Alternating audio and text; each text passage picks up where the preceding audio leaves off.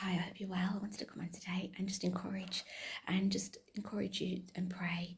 And I'm reading from John 11:25, and it says, Jesus said to her, I am the resurrection and the life. Whoever believes in, adheres to, trusts in, relies on me, a Saviour, will live even if he dies. And everyone who lives and believes in me, a Saviour, will never die. Do you believe this? You know, the resurrection power of God is alive and active today. We as believers know this. But if you're someone that doesn't know this and you're asking yourself, who is this Jesus? Is he the real way? Is he the truth? Is he the life, the way I hear of him in his word? Is he who he says he is? Is he the Son of God? Is he a prophet? Who is he? I want to encourage you today. He's the resurrection and the life. And if you call out to the Lord Jesus Christ today, you will, with all your heart, God will answer you. Because when you cry out to the Lord with all your heart, he says he will answer you. And he'll show you great and mighty things in Jeremiah 33. So be encouraged today. Continue to seek God. If you're one of those people, continue to seek the Lord Jesus Christ and know that he is the resurrection and the life in the name of Jesus Christ.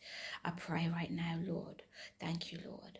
Thank you, Jesus. Thank you, Jesus, for touching that one, this man, this woman, Lord God, who is asking these questions, who's seeking you. Lord, help them to convict them, Lord, their hearts to know that you are who you say you are, and you are alive and active today, oh God. You are alive and active today, Lord, oh God. And I pray that they will experience the resurrection, Lord God, the power, the resurrection power, Lord God, the whole of the Holy Spirit, that you will just open their eyes to you, open the eyes of their hearts, that you will bless them by your power, with your love, with your power and love, and that you will lead them into your truth, oh God. Thank you, Lord. Thank you, Jesus. And if you're one of those people today, I want you to take that step of faith and speak out loud or under your breath, wherever you may be. Even if you're at home, just say, Lord, I believe. Help my unbelief and increase my faith. Show me the way, in Jesus' name. And when you say that prayer with all your heart, the Lord will answer you. And continue to seek the Lord. Continue to seek his heart, chase his heart, chase him, chase his heart through prayer, through the word of God, through worship.